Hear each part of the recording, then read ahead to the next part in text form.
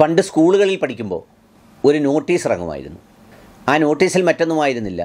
ചില നോട്ടീസിൽ പറയും, മക്കത്തെ പള്ളിയിൽ ഒരു ഇമാമ് ചാരിയിരിക്കുന്നതിനിടയിൽ പെട്ടെന്ന് ആകാശത്ത് നിന്നൊരു വെളിച്ചം പോലെ മലക്കുകൾ വരികയും നിങ്ങൾ 1000 സലാത്ത് ചൊല്ലിയാൽ അത് നിങ്ങളെ സ്വർഗത്തിലേക്ക് എത്തിക്കുമെന്നും നിങ്ങളിത് 1000 പേരെ അറിയിച്ചില്ലെങ്കിൽ മരിച്ചു പോകുമെന്നും പറഞ്ഞു. പിന്നീട് ആരൊക്കെയോ മരിച്ചുപോയി, അറിയിച്ചവർ സ്വർഗത്തിൽ പോയി. ഇതൊക്കെയാണ് കഥ. ഇത് വേറൊരു രൂപത്തിൽ പളനി അമ്പലത്തിൽ ചാരിയിരുന്ന സ്വാമി ഇത്ര പ്രാവശ്യം ഇത് കണ്ടപ്പോൾ ഇങ്ങനെ പറഞ്ഞപ്പോൾ ഇത് 1000 പേരോട് പറഞ്ഞാൽ നിങ്ങൾ സ്വർഗത്തിൽ പോവും എന്നൊക്കെ പണ്ട് പറഞ്ഞിരുന്നു. ഇപ്പോൾ അതിൻ്റെ കുറച്ചുകൂടി അഡ്വാൻസ്ഡ് വേർഷനായി സോഷ്യൽ മീഡിയയിലും സമാനമായ ചില സംഗതികളൊക്കെ വരാറുണ്ട്. ഇത് ഷെയർ ചെയ്താൽ നിങ്ങൾ നേരെ സ്വർഗത്തിൽ പോവും എന്ന് പറയുന്നത് കേട്ടാൽ തോന്നും ഈ ദൈവം പടച്ചതമ്പുരാൻ എന്നൊക്കെ പറയുന്നത് ഗൂഗിളിൻ്റെ ഉടമയോ അല്ലെങ്കിൽ ഫേസ്ബുക്കിൻ്റെ ഉടമയോ ട്വിറ്ററിൻ്റെയോ യൂട്യൂബിൻ്റെയോ ഉടമയോ ആണെന്നൊക്കെ തോന്നിപ്പോവും. ഇപ്പോൾ ആ മാതൃകയിൽ ചില കുറുക്കുവഴികളും മതവിധികളുമായി ചില പുസ്തകങ്ങൾ വ്യാപകമായി വിൽക്കപ്പെടുന്നുണ്ട്, പ്രചരിപ്പിക്കപ്പെടുന്നുണ്ട്. നിഷ്പക്ഷം നിലപാടിൽ അതിനെക്കുറിച്ചാണ് എനിക്ക് പറയാനുള്ളത്.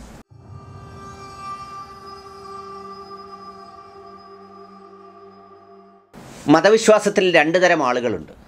മതത്തിൻ്റെ പഠനങ്ങളെ, മതത്തിൻ്റെ ചിന്തകളെ യുക്തിപൂർവമായ അല്ലെങ്കിൽ അതേതൊരു ആശയ ഗാംഭീര്യത്തിൽ അവതരിപ്പിച്ചുവെന്നും ആ അവതരണത്തിൻ്റെ പരിസരം എന്താണെന്നും ആ അവതരണത്തിൻ്റെ നന്മ എന്താണ് ഉദ്ദേശിക്കുന്നതെന്നും ഒക്കെ മനസ്സിലാക്കി അത്തരം ചിന്താഗതികളുമായി മുന്നോട്ട് പോകുന്നവർ. മറുവശത്ത് മറ്റൊരു വിഭാഗമുണ്ട്. എന്തെങ്കിലും ഒരു കാര്യങ്ങൾ കേട്ടാൽ അത് കഴിയുമെങ്കിൽ കുറുക്ക് വഴികളാണെങ്കിൽ ആ കുറുക്ക് വഴികൾ തേടി അതിലൂടെ സഞ്ചരിച്ച് അതിലൂടെ പോയി അങ്ങനെ വിജയം നേടാമെന്ന് ആഗ്രഹിക്കുന്നവർ. അത്തരം ചിന്തകളുടെ ഭാഗമായിട്ടാണ് ഈ കറുത്ത ആടും നീളമുള്ള പൂടയും ഒക്കെ ഒരു കാലത്ത് നമ്മുടെ നാടുകളിൽ ഉണ്ടായിരുന്നത്. എൻ്റെ വീടിൻ്റെ അടുത്തൊരു പറമ്പിൽ നിന്നും ചീനി മോഷ്ടിച്ചു കൊണ്ടുപോയി കള്ളൻ. അദ്ദേഹം പോയി ഒരു മന്ത്രവാദിയെ കണ്ടു. ആ മന്ത്രവാദി പറഞ്ഞു, നിങ്ങളുടെ ചീനി മോഷ്ടിച്ച ആളിനെ നമുക്ക് കണ്ടുപിടിക്കാം. കറുത്ത ആടിനെ അറുത്ത് ഒരു പ്രത്യേക പരിപാടി നടത്തണം, ഒരു നേർച്ച നടത്തണം. അങ്ങനെ നടത്തി കഴിഞ്ഞിട്ട് അപ്പോൾ അദ്ദേഹം ചോദിച്ചു, ഞാൻ വീട്ടിൽ കിടന്ന് ഉറങ്ങുകയല്ലേ, ഈ കയറുന്നത് ഞാൻ എങ്ങനെ അറിയും എന്ന് ചോദിച്ചപ്പോൾ പറഞ്ഞു, പിഴുകാൻ വരുന്നതിന് തൊട്ട് മുമ്പ് അവൻ വന്ന് നിങ്ങളെ വിളിച്ചിട്ട് പോയി പിഴുവും പോരെ. അപ്പോൾ അദ്ദേഹം ഹാപ്പിയായി. ഇത് നടത്തി പിന്നെയും ചീനി പിഴുതു എന്നാണ് കഥ. ഈ പറഞ്ഞ അദ്ദേഹം മരിച്ചുപോയി. എങ്കിലും ഞാൻ പറഞ്ഞത് ഇതുപോലെയൊക്കെയുള്ള പ്രയോഗങ്ങൾ പണ്ട് നമ്മുടെ നാട്ടിൽ ധാരാളമായി ഉണ്ടായിരുന്നു. പക്ഷേ ഇപ്പോൾ അത്തരം കാര്യങ്ങളൊക്കെ കുറഞ്ഞു വന്നു. ചില പ്രത്യേകതരമായ ഭൗതിക ആവശ്യങ്ങളെ മറ്റ് ചിലതുമായി ബന്ധപ്പെടുത്തി അതിനെ ചില ചടങ്ങുകളായും ചില കാര്യങ്ങളായും ഒക്കെ വ്യാഖ്യാനിച്ച് ഇതിൻ്റെ പലതരം നേട്ടങ്ങൾ കൊയ്യുന്നവർ. ഒരു വീട്ടിൽ വന്ന ഒരാൾ പാലുകാച്ചലിനാണ് വന്നത്. അദ്ദേഹം വന്ന് പെരയ്ക്കകത്തേക്ക് കയറിയിട്ട് പെട്ടെന്ന് തന്നെ കസേരയിൽ ഇരിക്കാതെ ഇറങ്ങി പെട്ടെന്നങ്ങ് പോയി. അവിടെ നിന്നവർ ആരാണ്ട് ചോദിച്ചു, എന്താണെന്ന് ചോദിച്ചപ്പോൾ പറഞ്ഞു, ഇതിനകത്ത് ഒരു മാരണമുണ്ട്. 1 മാസത്തിനകം ഈ വീട്ടിലൊരു മരണം നടക്കും. നിങ്ങളൊന്ന് ആലോചിച്ച് നോക്കൂ. ഒരു വീട്ടിൽ ഒരു പാവപ്പെട്ട ഗൾഫുകാരൻ വന്നു വെച്ച വീടാണ്.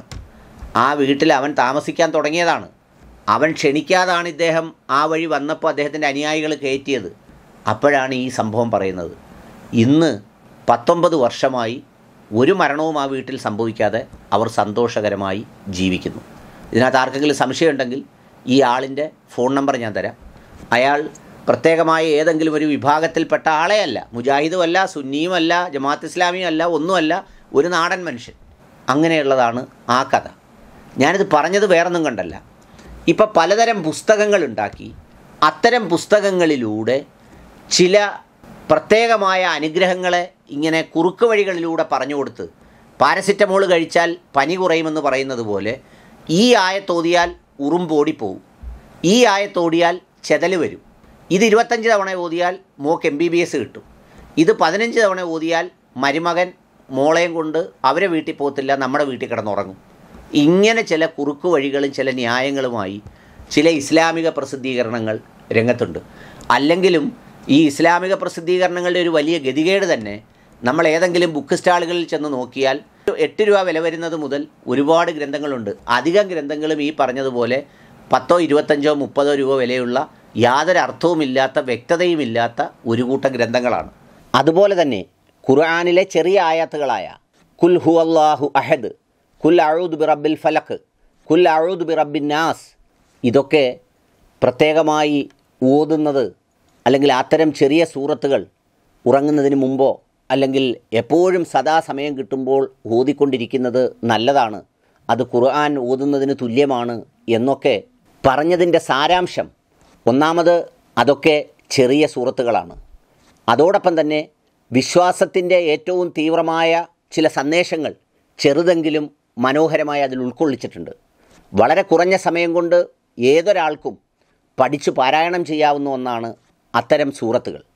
അതുകൊണ്ട് അതൊക്കെ ആവർത്തിച്ചു പറയുന്നു, അല്ലെങ്കിൽ അത് ഓതാനായി പ്രേരിപ്പിക്കുന്നു, പ്രേരണ നൽകുന്നു എന്നുള്ളതിനപ്പുറത്ത് ഖുർആൻ ഓതുക എന്ന ആ മുഴുവനായ പ്രത്യേകതയ്ക്കോ ഉത്തരവാദിത്വത്തിനോ ഉള്ള കുറുക്കുവഴിയല്ല അത് എന്നുള്ളതാണ് നാം മനസ്സിലാക്കിയിരിക്കേണ്ട ഒരു കാര്യം. കാരണം അങ്ങനെ കുറുക്കുവഴിയാണെന്നും അല്ലെങ്കിൽ എല്ലാത്തിനും ഷോർട്ട് കട്ടുകൾ തേടുന്ന ഒരു കാലഘട്ടത്തിൽ ഇത്തരം കാര്യങ്ങൾക്ക് കൂടി നാം ഷോർട്ട് കട്ട് തേടുന്ന ഒരവസ്ഥ എന്ന് പറയുന്നത് അത് വളരെ വളരെ തെറ്റായ സന്ദേശമാണ് നൽകുന്നത്. ഇവിടെ ഞാൻ പറഞ്ഞത്, ഇത്തരം ചില പുസ്തകങ്ങളിലൂടെ ഇങ്ങനെയുള്ള സന്ദേശങ്ങൾ കൈമാറുമ്പോൾ ഇത് 2 or 3 തവണ ഓതുന്നത് കൊണ്ട് ഖുർആൻ മുഴുവനായി ഓതിയതിൻ്റെ പ്രതിഫലം കിട്ടും എന്നൊക്കെ പറയുന്നത് അത്തരം ചില പ്രേരണകൾ ഉണ്ടാകുന്നതിന് വേണ്ടി മാത്രമാണ്. ആനയും കുഴിയാനയും ഒന്നാണ് എന്ന് ആർക്കും യുക്തിപരമായി പറയാൻ കഴിയില്ല. അതുകൊണ്ട് ഖുർആൻ എന്ന ആ സമഗ്രമായ ഗ്രന്ഥം അത് ഒരു ജീവിത പദ്ധതി എന്നുള്ള നിലയിൽ അതിൻ്റെ അർത്ഥവും ഏറ്റവും കുറഞ്ഞ പക്ഷം അതിൻ്റെ സന്ദേശത്തിൻ്റെ സാരാംശമെങ്കിലും മനസ്സിലാക്കേണ്ടതും അറിഞ്ഞിരിക്കേണ്ടതും അത്യാവശ്യമാണ്. അതുപോലെ തന്നെ ഖുർആനിൻ്റെ കൽബെന്ന് സൂറത്ത് യാസീനെ വിശേഷിപ്പിച്ചിട്ടുണ്ട്. അല്ലെങ്കിൽ അത് ചില പ്രത്യേക സന്ദർഭങ്ങളിൽ ഓതുന്നത് ശ്രേഷ്ഠമാണെന്നും പറഞ്ഞിട്ടുണ്ട്.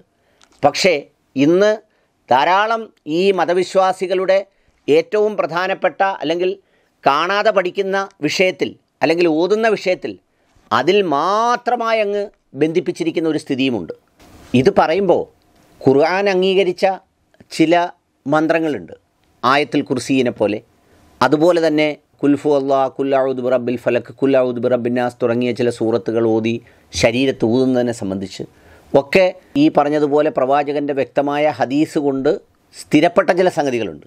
പക്ഷേ അതിൻ്റെ ചുവട് പിടിച്ച് അതാണ് എന്നുള്ള രീതിയിൽ പലതരം മന്ത്രവാദങ്ങളെ അതിലേക്ക് കൂട്ടിക്കെട്ടി കച്ചവട താല്പര്യങ്ങളെ അതിലേക്ക് ചേർത്ത് വെച്ച് നടത്തുന്ന പ്രവണത, തലയിൽ നിന്ന് പേൻ പോകാൻ, താരൻ പോകാൻ, മുടി വളരാൻ, നഖം വളരാൻ എന്നൊക്കെ പറഞ്ഞിട്ടുള്ള എന്തൊക്കെയാണോ വർത്തമാന കാലഘട്ടത്തിലെ മനുഷ്യൻ്റെ ഭൗതിക ജീവിതവുമായി ബന്ധപ്പെട്ട രുചികരമായ കാര്യങ്ങൾ, അതിനെല്ലാം ഇത്തരം ചില സംഗതികൾ ചേർത്ത് വെക്കുന്ന ഒരു പ്രവണത വളരെ വളരെ അപകടകരമാണ്. എന്തായാലും ഈ കൊറോണ കാലഘട്ടമായതുകൊണ്ട് പരീക്ഷ, SSLC പരീക്ഷ എഴുതാനുള്ള പ്രത്യേകമായി ഈ മന്ത്രിച്ച പേനയും പേപ്പറും ഒന്നും ആരും വിതരണം നടത്തുന്നതായി പരസ്യമൊന്നും ഓൺലൈനിലും പ്രിൻ്റ് മീഡിയയിലും കണ്ടില്ല. കാരണം ഇനി അതെങ്ങാണം വാങ്ങാൻ ആൾ ചെന്ന് എന്തെങ്കിലും സംഭവിക്കുമോ എന്ന് പേടിച്ചാണോ എന്നറിയില്ല. ഏതായാലും അതിൽ നിന്ന് ഇത്തവണ രക്ഷപ്പെട്ടു. അപ്പം ഇത്തരം കാര്യങ്ങളൊക്കെ വളരെ ശ്രദ്ധാപൂർവം മനസ്സിലാക്കിയിരിക്കേണ്ട ഒന്നാണ്. ജീവിത വിജയത്തിനോ ഖുർആൻ പാരായണത്തിനോ കുറുക്ക് വഴികളില്ല എന്നത് തന്നെയാണ് സത്യം. ഇത് എന്തെങ്കിലും ന്യൂനത ചൂണ്ടിക്കാണിക്കുന്നതിന് വേണ്ടിയല്ല. എൻ്റെ ശരീരത്തോടും അതുപോലെ തന്നെ കേൾക്കുന്ന വിശ്വാസ സമൂഹത്തിനും ഈ പറഞ്ഞതുപോലെ മൻസിലും മഫാസും എന്നൊക്കെ പറയുന്ന പുസ്തകങ്ങൾ ഇറക്കി ഇന്ന് വീടുകളിലെ സ്ത്രീകളുടെ ഇടയിൽ ഈ പറഞ്ഞതുപോലെ എല്ലാത്തിനും ഷോർട്ട് കട്ടുകളും ഇതുപോലെയൊക്കെയുള്ള കാര്യങ്ങൾ, കണ്ണുനീരം വന്നാൽ ഇങ്ങനെ, കാലുവേദന വന്നാൽ ഇങ്ങനെ, കൈവേദന വന്നാൽ ഇങ്ങനെ എന്നൊക്കെ പറഞ്ഞാൽ അങ്ങനെ ഒരു ചികിത്സാ രീതിയൊന്നും വേറെങ്ങുമില്ല. മനുഷ്യൻ്റെ ഹൃദയത്തിൽ ഖുർആൻ ഓതുന്നത് കൊണ്ടുണ്ടാകുന്ന ആത്മീയമായ ശക്തിയും ബലവും ആത്മവിശ്വാസവും നിന്നെ ആരാണോ സൃഷ്ടിച്ചത് ആ സൃഷ്ടിച്ച ശക്തിക്ക് വിധേയമായി ജീവിക്കുന്നു എന്നുള്ള മാനസികമായ സന്തോഷവും അതിനൊക്കെ അപ്പുറത്ത് ഇതിനെയൊക്കെ ചെതലിലും ഉറുമ്പിലും പിന്നെ അതുപോലെയുള്ള മറ്റു പല കാര്യങ്ങളിലുമൊക്കെ ബന്ധപ്പെടുത്തുന്നത് അനുചിതമാണ്. രോഗം വരും, മരണം വരും, പരീക്ഷണങ്ങൾ വരും, കടം വരും, നഷ്ടങ്ങൾ വരും, ഇതെല്ലാം വരും. ഞാൻ ചോദിക്കട്ടെ, പ്രവാചകനായ മുഹമ്മദ് നബി സല്ലല്ലാഹു അലൈഹി വസല്ലമയ്ക്ക് വന്നതിൻ്റെ അത്രയും പരീക്ഷണങ്ങൾ വേറെ ഈ ഭൂമിയിലെ ഏത് സൃഷ്ടികൾക്കുണ്ടായി? ആരെങ്കിലും 370-400 കിലോമീറ്റർ പലായനം ചെയ്ത് സ്വന്തം നാട്ടിൽ നിന്ന് ഓടി അന്യസ്ഥലങ്ങളിൽ പോയി താമസിച്ചു, കുടൽമാല ശരീരത്തേക്കെറിഞ്ഞു, ആക്രമിച്ചു, കൂക്കി വിളിച്ചു, ഇങ്ങനെയൊക്കെ സംഭവിച്ചില്ലേ? എന്തിനാ പടച്ചോൻ ഈ പ്രവാചകനെ ഇതൊക്കെ ചെയ്തത്? പ്രവാചകനോടുള്ള ഇഷ്ടമില്ലായ്മ കൊണ്ടാണ്? ഒരിക്കലുമല്ല. പിന്നീട് വരുന്ന മനുഷ്യരെ എല്ലാം ബോധ്യപ്പെടുത്താൻ വേണ്ടിയിട്ടാണ്. എൻ്റെ ഇഷ്ടവും എൻ്റെ സ്നേഹവും എൻ്റെ കരുണയും ഒന്നും നിങ്ങൾ ഇത്തരത്തിലുള്ള പരീക്ഷണങ്ങളുമായി ബന്ധപ്പെടുത്തി ചിന്തിക്കാൻ പാടില്ല എന്നുള്ളതിന് ഉദാഹരണം കൂടിയാണ് അത്തരം കാര്യങ്ങളെന്നാണ് ഞാൻ മനസ്സിലാക്കുന്നത്. അതുകൊണ്ട് കച്ചവട തന്ത്രങ്ങളിൽ, ഇതുപോലെയുള്ള കുറുക്ക് വഴികളിൽ, ഇതുപോലെയുള്ള ടാബ്ലറ്റ് ചികിത്സകളിൽ ദയവായി അതിൻ്റെ അർത്ഥശൂന്യത തിരിച്ചറിയണമെന്ന് വിനീതമായി അഭ്യർത്ഥിക്കുന്നു.